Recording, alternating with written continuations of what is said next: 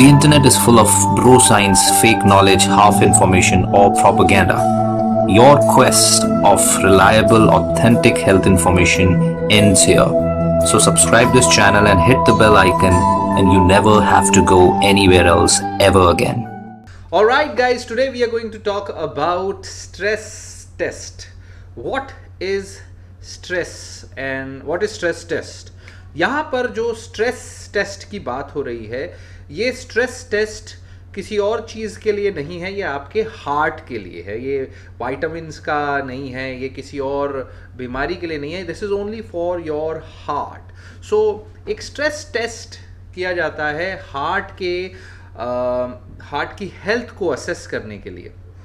Okay listen, heart के test के बारे में आपको क्या पता है? ईसीजी के बारे में सबने सुना है कि ईसीजी होता है, वही इसमें पता चलता है कुछ चीज़ें. ईसीजी से कुछ बेसिक नॉलेज पता चलती है, लाइक अगर रिदम प्रॉब्लम है, हार्ट की रेट क्या है, रिदम क्या है, उसकी अंदर कोई एक्चुअल अटैक हो रहा है तो अटैक होते हुए ईसीजी में दिख सकता है. 90% ऑफ दी अटैक दिखते हैं, कुछ पर भी नहीं भी दिखते, ये याद रखिएगा. ECG is not whole and soul एक अकेली चीज़. सेकेंड, जो और बहुत सी चीज़ें ईसीजी में दिखती है, minor C, it's an electrical activity of the heart. Second test है echocardiography. Echocardiography is basically ultrasound sonography of your heart की सोनोग्राफी होती है ना, वो करते हैं हम. आपका जब यहाँ से एक प्रोब लगा के लेफ्ट साइड से ऐसे इको, जैसे पेट का अल्ट्रासाउंड वैसे इकोकार्डियोग्राफी, कोई उसमें सुई नहीं लगती. सो इकोकार्डियोग्राफी में हार्ट हिलते हुए दिखता है लिटरली आपके आंखों के सामने, जैसे आपको बच्चे दिखाई जाते हैं ना ये अल्ट्रासाउंड में पेट के अंदर, वैसे ही इको में हार्ट दिखता है चलते हुए. इस इको की बात करें तो अगर इको में हार्ट चलते हुए दिख रहा है तो you can see the movement, उसकी पंपिंग की, कितना खून भर पा रहा है, कितना पंप कर पा रहा है, उसके दोनों हिस्से, एक हिस्सा काम कर रहा है नहीं कर रहा, कोई एक हिस्सा कम तो नहीं काम कर रहा, कहीं फिर उस हिस्से में प्रॉब्लम हो सकती है. उसके अंदर जो वैल्व्स होते हैं, एक चेंबर से दूसरे 4 चेंबर होते हैं, आपने पहले पढ़ा होगा बायोलॉजी में, कई लोग पढ़ते हैं भाई, कई लोग नहीं पढ़ पाते.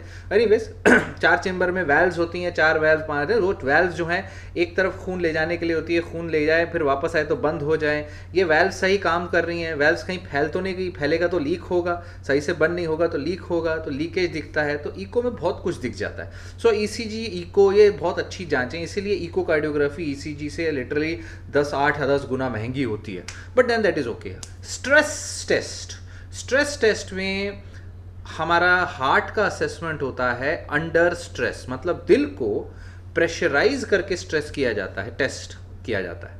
अब ऑब्वियसली इसका उद्देश्य क्या है? ऑब्वियसली जिस पेशेंट की ईसीजी में, इको में कोई major problem already ECG eco में मिल गई, उसका स्ट्रेस टेस्ट तो नहीं करना चाहिए. उस हार्ट को, उस आदमी को जिसका ऑलरेडी हार्ट में प्रॉब्लम है, उसके हार्ट पे स्ट्रेस तो नहीं डालना चाहिए. पर फिर भी कुछ लोगों के, एक तो नॉर्मल है, ईसीजी को नॉर्मल है, तब डाल सकते हैं, तब आप हार्ट को टेस्ट कर सकते हैं स्ट्रेस डाल के. स्ट्रेस का मतलब क्या? हार्ट रेट बढ़ाना है, हार्ट की रेट बढ़ाना. नॉर्मल हार्ट की रेट क्या है? 60 से लेके 100 तक, 80 तक, 90 तक, किसी की 72, किसी की 80, किसी की 90, राइट. स्ट्रेस का मतलब क्या? व्हेन यू स्टार्ट वॉकिंग, जब आप सीढ़ी चढ़ते हो, जब आप घबराते हो, जब आप डरते हो, जब आपकी धड़कन बढ़ जाती है. और जब धड़कन बढ़ती है तब देखा जाता है कि हार्ट की जो एक्टिविटी है वो कम तो नहीं हो गई, हार्ट कैसे काम कर रहा है उसके ऊपर कोई प्रॉब्लम तो नहीं आ गई. So that is the stress test. एक नॉर्मल हार्ट को स्ट्रेस टेस्ट का 3 तरीके से किया जा सकता है. एक तो होता है TMT, ट्रेडमिल टेस्ट, जो आपने सुना होगा, जो जिम में ट्रेडमिल होती है जिसपे दौड़ते हुए लोगों को देखते हो, वैसे ही आपको ट्रेडमिल पे दौड़ाया जाता है और उस समय आपके चेस्ट में ईसीजी की लीड्स लगी होती है जो लगातार ईसीजी रिकॉर्ड कर रही होती है. तो ईसीजी लगातार रिकॉर्ड होती रहती है और आप दौड़ रहे होते हो. दौड़ते हुए हमें पता चल जाता है कि उस दौड़ते समय आपकी ईसीजी में कोई गड़बड़ तो नहीं आई, कोई रिदम प्रॉब्लम तो नहीं आई, कोई STT चेंजेस तो नहीं आई, कोई हिस्से में अगर दौड़ते समय खून कम गया, राइट, ऑब्वियसली तो वो दिख जाएगा. So first type of test is this, right. 1 second, hello, हाँ मैं आता हूं. So second type of stress test is echocardiography based. Stress eco भी होता है, उसमें there are 2 ways of doing it. Basically मतलब धड़कन बड़ी तेज धड़कन में आप ईसीजी करो तो टीएमटी, ट्रेडमिल टेस्ट, और तेज धड़कन में आप इकोकार्डियोग्राफी करो तो स्ट्रेस इको हो गया। अब धड़कन बढ़ाने का दो तरीके हैं। एक तरीका है दौड़ने पे, चलने पे, ट्रेडमिल पे। तो जो लोग चल पाते हैं, यंग है, मिडिल एज है, बूढ़े होके भी चलने की आदत है, उनको चला लेते हैं। जो नहीं चल पाते, घुटने में प्रॉब्लम है, चल नहीं सकते हैं, बेड रिडन है, उनका भी हार्ट की टेस्ट तो कर सकते हैं, राइट। उनके हार्ट की टेस्ट किया जाती है अंडरलाइंग बीमारी ढूंढने के लिए। क्योंकि अगर आपके अंदर, हार्ट के अंदर ब्लॉकेज है, मान लो 70% ब्लॉक है, मान लो 50% ब्लॉक है, 70-60% ब्लॉक है, तो खून तो जा रहा है, खून रुका थोड़ी है, कम जा रहा है। तो वो कम खून जाते हुए रेस्टिंग स्टेट में आपको कोई सिम्टम ना हो सकता है, और ऑलरेडी आप बेड रिडन हो या ज़्यादा चलते फिरते नहीं हो, हल्के फुल्के चलते हो, तो वो चल रहा है काम आपका। किसी दिन धड़कन बढ़ गई और वो आपका जो हार्ट की रिक्वायरमेंट पूरी नहीं हुई, तो सांस फूलेगा, हार्ट फेलियर में जाएगा, भर्ती हो जाओगे, अटैक आ सकता है। या फिर वो ब्लॉकेज 70-80% हो तो उसमें कोई क्लॉट आके फंस गया तो अटैक आ सकता है। तो ऐसी चीज़ होने से पहले डिटेक्ट करना, ये काम है स्ट्रेस टेस्ट का। कि स्ट्रेस टेस्ट में क्या होगा, एक नॉर्मल आदमी जिसके अंदर ईसीजी और इको नॉर्मल है, उसका फिर हम टीएमटी करके देख सकते हैं।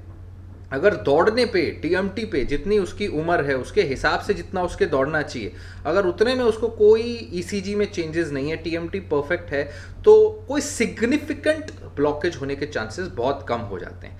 मतलब ना के बराबर चांस होगा कि हाँ ब्लॉकेज भाई 10%, 5%, थोड़ा बहुत कचरा वचरा इधर उधर जमा तो हो ही सकता है, सब में, मुझ में भी हो सकता है, सब में हो सकता है। सो मेजर ब्लॉकेज की बात हो रही है यहाँ, यानी 70%, 80%, 90% है उसकी ब्लॉकेज की। तो 60, 70, 80, 90% ब्लॉकेज है तो वो इन टेस्टों में डिटेक्ट हो सकता है, राइट। और इसी के लिए धड़कन बढ़ाई जाती है, टीएमटी में दौड़ाया जाता है। स्ट्रेस इको में धड़कन बढ़ा के इकोकार्डियोग्राफी की जाती है, और साथ ही टीएमटी भी होती है।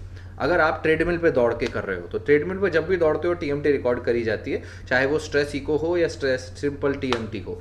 सो स्ट्रेस इको में इको साथ में होता है, तो हम हार्ट नॉर्मल धड़कन में भी देख सकते हैं कि हार्ट कैसे धड़क रहा है, और फिर तेज हो जाने के बाद देख सकते हैं भाई तेज हो गया, अब एक हिस्सा काम कम कर रहा है, ये क्या हो गया, okay this thing is get लस ब्लड, ये हिस्सा कम ब्लड ले रहा है, इनको एंजियोग्राफी की जरूरत है, इनको दवाइयां शुरू करनी पड़ेगी खून पतला करने की, वटेवर ट्रीटमेंट डिपेंड्स अपॉन उसका रिपोर्ट, क्या रिपोर्ट आती है, right. So stress test important test है जो एक आदमी जिसको रिस्क फैक्टर है उनको कराना चाहिए। लाइक आई सेड, उसके भी फिर दो तरीके होते हैं स्ट्रेस इंड्यूस करने के। भाई आप दौड़ सकते हो तो दौड़ो, नहीं दौड़ सकते तो दवा दी जा सकती है। दवा डोब्यूटामिन नामक दवा होती है जिसका इन्फ्यूजन दिया जाता है, जो आपके ब्लड में लगातार हल्के मात्रा में डाली जाती है, जिससे धीरे धीरे आपकी धड़कन बढ़ती है।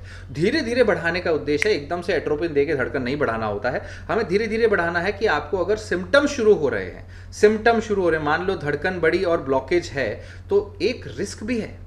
ऑब्वियसली ये एक टेस्ट है जिसमें ब्लॉकेज डिटेक्ट हो रही है, राइट। तो यहाँ पर रिस्क क्या है कि अगर आपके हार्ट के अंदर 80-90% ब्लॉकेज है, आपके स्ट्रेस टेस्ट चल रहा है, डोबुटामिन टेस्ट चल रहा है, तो वहाँ पर दर्द हो सकता है छाती में, आपकी रिदम प्रॉब्लम आ सकती है, VTVF हो सकता है, कभी कभी अटैक भी हो सकता है। लेकिन यही चीज़ स्ट्रेस टेस्ट की वजह से नहीं हो रहा है, ये स्ट्रेस टेस्ट की वजह से नहीं हो रहा है, ये ऑलरेडी अंदर बीमारी थी आपके, राइट, जो आपको पता ही नहीं थी। यही चीज आगे चल के कभी सीढ़ी चढ़ने पे हो सकती थी, कभी किसी की शादी की बारात के अंदर जोर जोर से ढोल बजने पे हो सकती थी।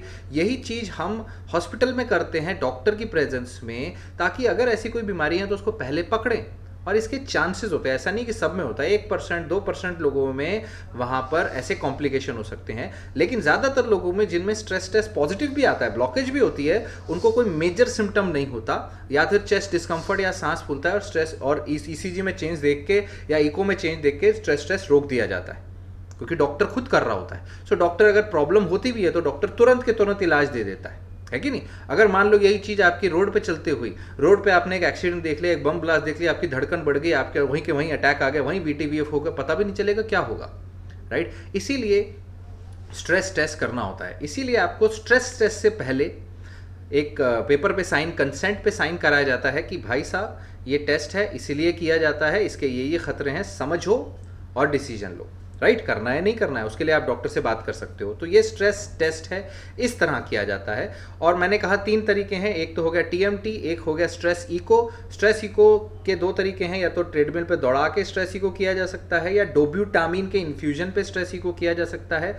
और तीसरी तरीके की चीज़ होती है स्ट्रेस थैलियम।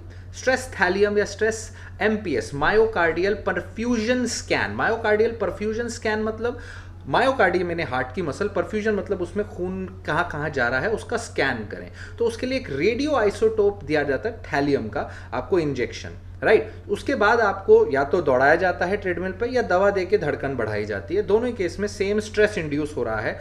और स्ट्रेस इंड्यूस हो पे ये देखा जाता है कि स्ट्रेस इंड्यूस करने से पहले हार्ट के सारे हिस्सों में अगर ब्लड जा रहा था, और स्ट्रेस इंड्यूस करने के बाद कुछ हिस्सों में तो ज़्यादा मात्रा में जा रहा है, कुछ हिस्सों में कम मात्रा में बढ़ा है, मतलब उस कम मात्रा में बड़ी वाले हिस्सों में ब्लॉकेज है। Very simple. So stress thallium भी ब्लॉकेज के बारे में हमें आइडिया देता है। ये कोई भी टेस्ट लेकिन किंतु परंतु परसेंटेज नहीं बताता कि 80% है कि 90% है कि 99% है कि 50% या 10%। ब्लॉकेज का परसेंटेज नहीं बताता।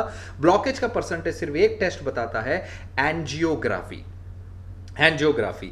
सो एंजियोग्राफी टेस्ट अलग है, स्ट्रेस टेस्ट अलग है। स्ट्रेस टेस्ट का काम है डायग्नोस करना, स्क्रीनिंग करनी मेन बीमारी के लिए। अगर वो स्ट्रेस टेस्ट नॉर्मल है तो कम से कम साल भर के लिए आपको अटैक आने के रिस्क कम है, ना के बराबर है। लेकिन नामुमकिन कुछ भी नहीं है दुनिया में, याद रखिएगा, राइट। दूसरी चीज, साल 2 साल के बाद भाई ब्लॉकेज आज नहीं है, कम है, मान लो 10% ब्लॉकेज है, स्ट्रेस टेस्ट नेगेटिव है, साल भर आपने फिर सिगरेट बीड़ी कुछ उल्टा सीधा काम किया, अटैक हो रहा है, मतलब वो ब्लॉकेज बढ़ सकता है, साल भर में वो बढ़ सकता है, साल भर में 2 साल में बढ़ सकता है। सो इसीलिए 2 साल बाद, साल भर बाद रिपीट किया जाता है, जिसको रिस्क फैक्टर है। किसको कराना है स्ट्रेस टेस्ट?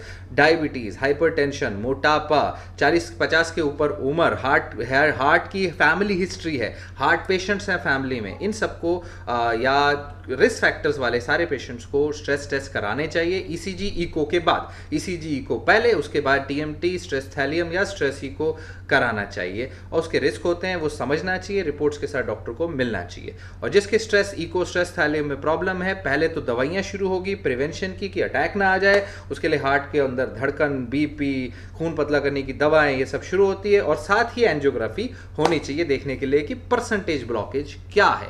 तो ये हुई जानकारी कंसाइज स्ट्रेस टेस्ट की। आई होप आपको समझ आई तो शेयर करिए और कमेंट करिए। We will try to answer your questions.